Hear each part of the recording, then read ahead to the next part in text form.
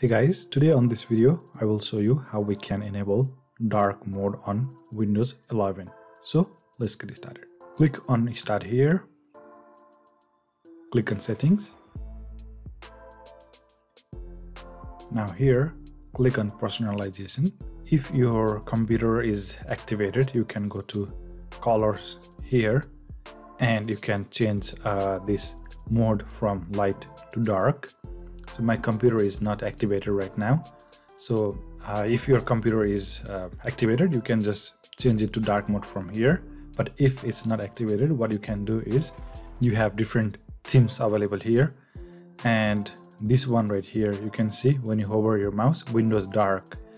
So if you apply this theme, your computer, your Windows 10 PC is now switched to dark mode. So if you go to colors and if you see here, now the mode is dark. So this is how we can switch light mode and dark mode in Windows 11 even though the computer is not activated.